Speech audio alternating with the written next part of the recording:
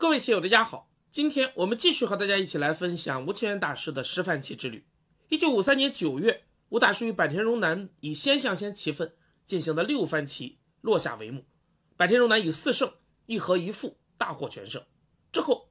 吴大师在采访中透露，自己在6番棋中并未尽全力，而坂田荣南也表示很想与吴九段继续较量。这样2个月后，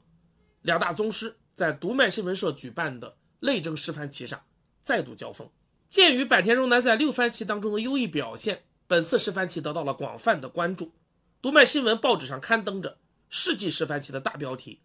鬼才坂田荣南8段能否动摇棋圣吴清源9段的王座，这将在本次十番棋当中找到答案。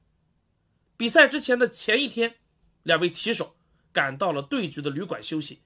到了晚餐时间，两大棋士与大盘解说人藤泽库之助9段一同吃了晚餐，大家相谈甚欢，气氛融洽。当夜，吴清源大师的铁杆粉丝川端康成先生也赶到了比赛地点。1953年11月4日上午9点，比赛正式开始。对局当日正是深秋的晴好天气，随着坂田8段，黑衣啪的一声拍在了右上角的星位。此刻，只见对局室外的庭院当中，一片黄叶悄然无声地飘落下来，缓缓地落在了铺满鹅卵石的小径之上。下一手，吴大师以小目应对，双方很快形成了与先前6番棋最后一局类似的开局。两大高手落子飞快，至黑19小飞手脚，吴大师用时6分钟，坂田荣南用时19分钟。接下来吴大师开始变招。之前的一局对局当中，吴大师是在下方拆2，结果被黑棋在左上逼住，白棋不肯，所以本局白棋改为在上方拆，黑棋稳健手脚，白棋下一手棋2线的逼住，又是一步新手。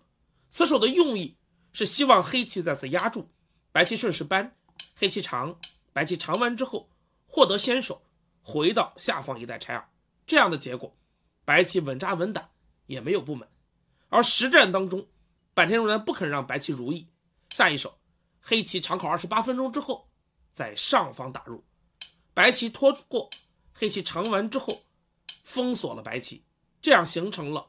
白棋取地黑棋取势的格局。得到先手，白棋下一手棋在左边跳起，既扩张左下又限制黑棋上方阵势，黑棋接下来直接打入也是坂田荣南风格。白棋飞是与先前跳起相关联的一手，对黑棋发动猛攻，黑棋则直接碰上了白棋的无忧角。白棋现在如果选择长的话，那么黑棋有搬了之后虎等等的手段，棋形极具弹性。而如果立下，那么黑棋跳起也不是易攻之行。实战当中，吴大师沉思片刻之后选择了扳住的下法，也是 AI 推荐的一选，期待着黑棋能够退，这样白棋再立，脚步白棋棋形饱满，黑棋再逃出，白棋可以继续追击。但坂田荣南也不肯就服，下一手黑棋从2路扳，同样是强手，白棋打吃，黑棋长出，接下来白棋2路再爬，黑棋断打，然后从上方打吃，要借进行棋。而下一手棋吴大师选择了从3线打，此手出乎了坂田荣南的预料。他原以为白棋会在下方长，避免被黑棋再次先手唬住，但是从 AI 分析来看，这一代 AI 推荐的一选变化是打吃一下之后回到脚步粘，单粘是2选，实际上区别并不大，因为接下来黑棋在此挡住的时候，白棋打吃就还原了，黑棋粘，白棋下一手棋也不是去吃住这颗子，而是在上方拐出。当然有棋友可能会有疑问，这一代白棋尖封锁的效果是不是要更好一些？但是这样黑棋就有妙手，可以先尖，白棋挡住，然后再挖，白棋在吃的时候黑棋顺势打吃。此时白棋如果粘，那么黑棋可以利用倒扑将白棋打成鱼形，然后在外围双吃，无论提吃哪一颗子，白棋都不能接受。而如果在吃的时候白棋选择提，那么黑棋可以顺势双吃，突破白棋的封锁。所以实战当中，吴大师选择拐出，黑棋接下来先在中央靠一手。此手花费了22分钟，而吴大师也意识到这一带变化复杂，头绪众多。接下来长考了15分钟之后，在中央扳住。黑棋则从二路拖了一手，这也是局部腾挪桎梏的好手。此手下完，进入午休。寂静的午后，庭院内的枯枝却悄然地迸发出了三三两两的红梅。由于最近的天气乍暖还寒，花儿凭借着天时一个劲地盛开着。午后的阳光慵懒地洒落在庭院内，对决室内的寒气也逐渐退去。尽管天气仍有些寒冷，坂田荣男还是脱去了外套。下午对局继续，这一带如何应对黑棋的这步拖呢？如果直接从外侧扳的话，黑棋准备了扭断的下法。这样一来，白棋如果吃，黑棋可以从上方打过，黑棋顺利出头，白棋处于低位，当然不肯，所以白棋大致会退，黑棋再退，白棋长出。接下来黑棋回到左下爬完之后，吃住2颗子做活，这样外围还给白棋留下了各种断点和借用。这个结果白棋不肯，但如果白棋直接从左侧去扳，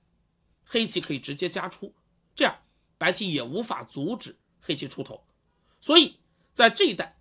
吴大师接下来再度用出了他的拿手绝活。下一手棋思考16分钟之后，白棋在右下3-3靠试探黑棋应手，而坂田荣男的进程却突然加快。下一手棋虎住仅用了不到1分钟的时间，白棋二路扳，黑棋的打吃更是秒下。接下来白棋在左侧扳下，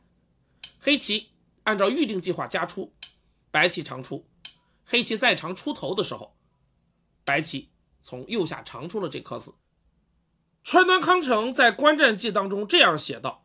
无视的白棋巧妙地运用了适应手的高级战术，奥妙高深，而行棋过程却又表现得如同呼吸一般自然。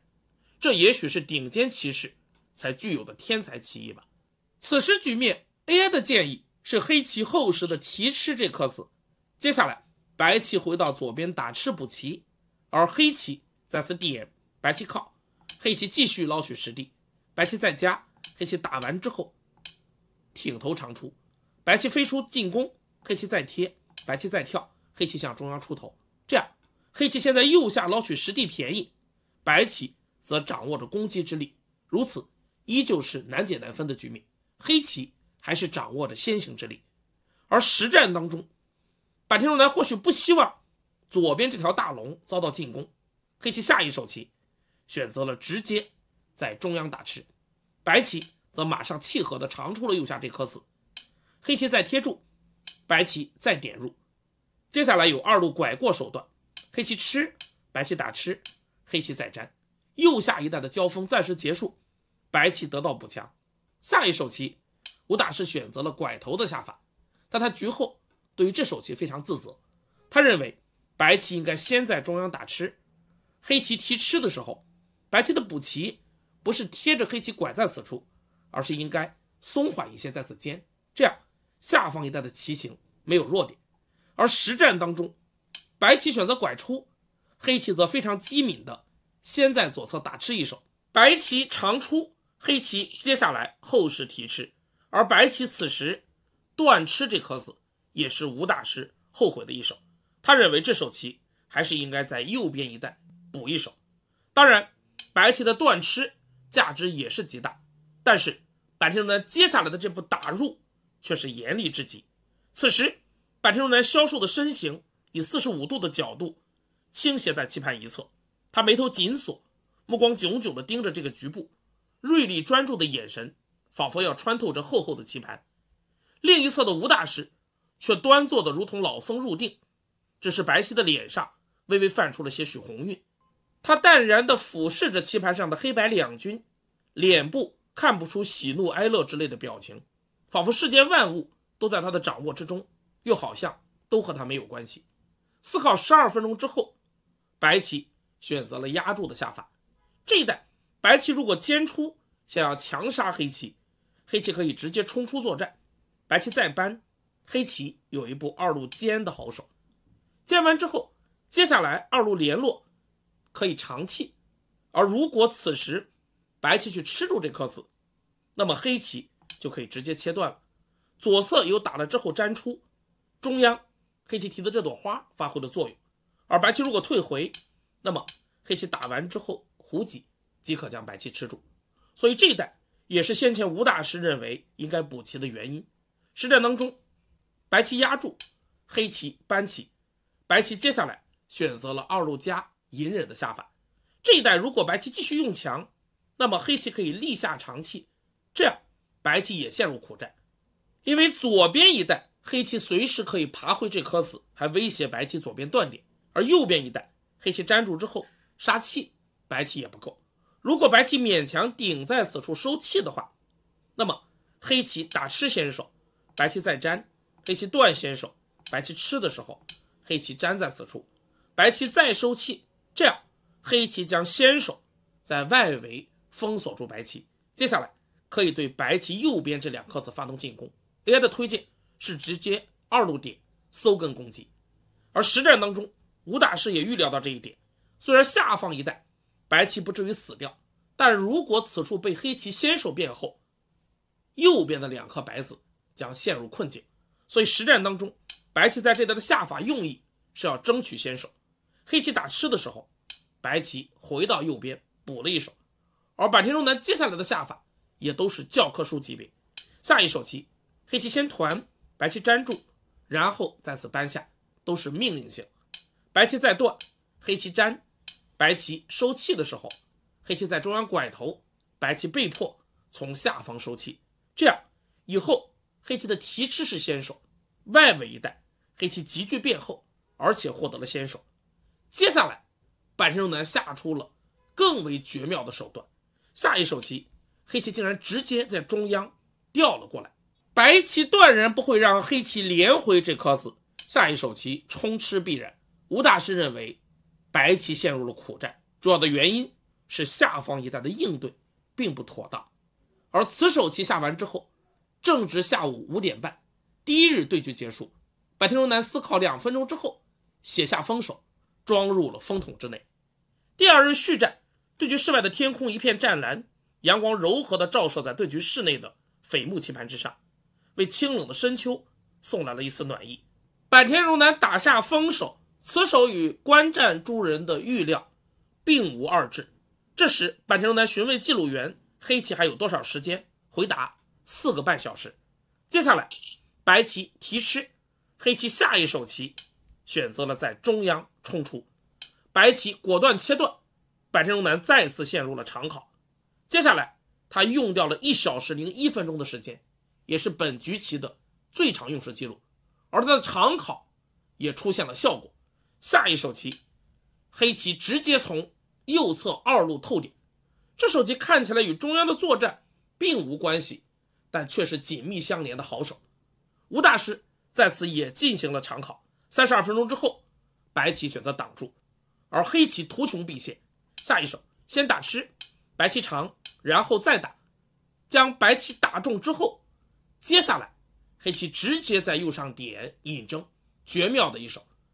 这与先前点的构思一脉相承。此时中央要争吃4颗白子，右边要将白棋冲断，吴大师无奈，只好先将中腹长出。接下来黑棋将白棋割裂，白棋挡下先手，黑棋粘，然后白棋再从2路做活。黑棋这一带通过巧妙的构思，在右上一带先手割下了这颗子，而且中腹一带黑棋也有便宜。此时黑棋的胜率 99%， 盘面的领先在10目棋左右。下一手棋黑棋选择了在中央尖。大盘讲解的藤泽库之助认为黑棋这手棋可以考虑虎，这样白棋在这一带无法突破黑棋的封锁，但这是因为风格不同所致。黑棋尖在此处的用意，一来是中央一带会得到补强，同时他还盯住了白棋中央一带气紧的这5颗子。我们继续往下欣赏。下一手吴大师飞出，破坏黑棋中腹潜力。接下来黑棋后实贴出，白棋长，黑棋再贴。下一手吴大师选择了在左上挡住，这是官子价值超过15目的一步大棋。而坂田荣男也很快找到了剑合的好点，黑棋先从1路先手扳粘，之后在上方逼住。这步棋的价值毫不逊色于白棋的打。此手走完之后，从表情上来判断，坂田荣男满脸春风得意，不自觉地浮现出已经获胜的喜悦表情。下一手棋，白棋继续在中央长，防止黑棋扳头，黑棋则迅速在左边挖占定型。白棋在中央切断，防住黑棋此处断的手段，而黑棋挡先手，白棋粘。接下来黑棋选择了在中央打吃这颗子，这手棋实际上稍缓。此时黑棋有多种选择，一是可以在中腹一带走唱自身，同时威胁这一带封锁白棋，或者干脆直接看清中央的几颗黑子，在右边飞阵也是好点，右边一带还有搬下等等的搜刮手段。而实战当中，黑棋吃在此处，吴大师也下出了一步还手。此时中央一带黑棋潜力广大，白棋尖向中央出头，防止这一带黑棋的封锁是盘上最大之处。这样下，黑棋的盘面领先将被缩小至5到6目棋。而实战当中，吴大师贯彻继续抢官子的用意，在左下吃住了这颗子，但坂田荣男接下来下出了好手，黑棋提吃先手，白棋挤住，然后黑棋再靠，这一带的下法全部是 AI 的一选推荐。白棋在弯出的时候，黑棋顺势在中央跳架，白棋气紧的缺陷被黑棋抓住了。看似白棋在这带似乎有冲的手段，但黑棋挡住即可。此时白棋如果在下方断，黑棋可以后时的回到中央粘住，这样白棋也只好提吃，然后黑棋再回到中央飞。中腹一带黑棋的潜力在不断的膨胀着。实战当中，吴大师也意识到这一带冲反而会帮倒马。下一手棋，白棋直接在右侧跳起，也是 AI 认为的最佳防御。黑棋则后时粘住，白棋再尖，黑棋提吃先手，然后开始收气。白棋提，黑棋打，白棋提吃，中央一带黑棋先手变后。此刻的坂田荣男端坐在棋盘一侧，脸上浮现出胜券在握的表情。接下来长考53分钟之后，黑棋选择了在中央靠出继续围控，白棋扳头，黑棋长，